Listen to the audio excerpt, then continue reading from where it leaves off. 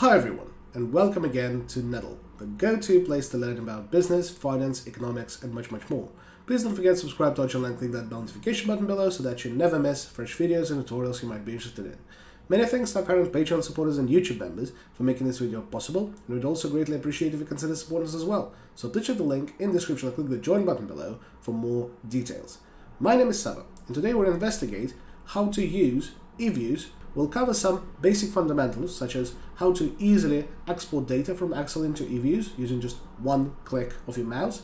So without further ado, let's assume that we have got some pre-processed data in Excel that we would like to export into EViews. Here we have got a relatively simple data set. We've got 5 years worth of daily returns on Tesla, so 1,258 observations, as well as the returns of crude oil and S&P 500. So the idea is that we want to test how does the return of Tesla respond to market risk and the risk associated with commodity markets. Again, the easiest way to export a relatively simple data set with little to no missing values and quite simplistic structure, so that's a basic time series, into EViews would be as follows. Obviously, if you're open EViews, and by the way, we're using the student version here, it's free to use as long as you're a student, and the only limitations is that it only allows to use up to 1,500 data points and does not allow you to copy and paste text directly from tables or figures in EViews to other applications. Apart from that, it is as good as they go. The baseline way of exporting any sort of a file to EViews would be to go File, Open, Foreign Data as Workfile. That would allow you to convert Excel files into EViews files, and you just need to locate it in your folders. However, there is an even faster way that works best when your data structure is simple and you've got little to no missing values. So we can go New Workfile, creating a new workfile. We select Unstructured, Undated, and for our observations, we just select the number of observations we've got. And we know that we've got 1,258. We referred to it previously. Then we click OK, and it creates an empty EViews workfile. Now we can simply copy the entirety of our Excel dataset, right-click in the EViews workfile, and paste.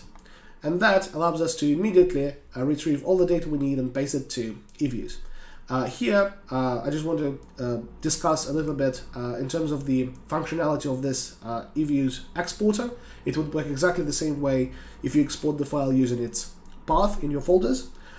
It tries to automatically recognize how many headlines you've got. Most of the time you'll have one, but if you have got an unconventional header structure, you might want to look at it further.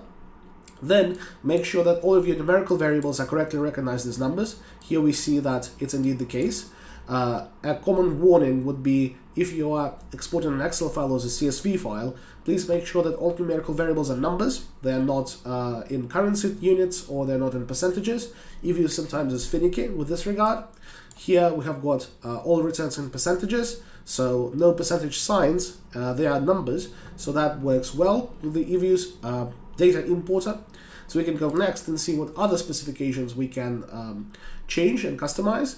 The next customization is if you've got NA values denoted as some value in your data set, you can customize it here. The default EViews representation is hash n/a. Again, because we haven't got any NA values here, EViews just sticks with this default version. And then we can finish our data export. We can link our data to external sources so that every single time the data is updated, the EViews workfile will also be updated. This is most commonly not needed, and it also slows down the functioning of the EViews workfile by quite a bit. So most of the time I'll just press no and do not link my EViews workfile to my original Excel file, for example. And now we can see that we've got our three variables, Tesla, S&P 500, and oil, ready to work with. If we double click on a variable, for example Tesla, we'll see its representation. We'll have the full time series, full 1,258 observations. but what we are most interested in is how to run a regression using EViews.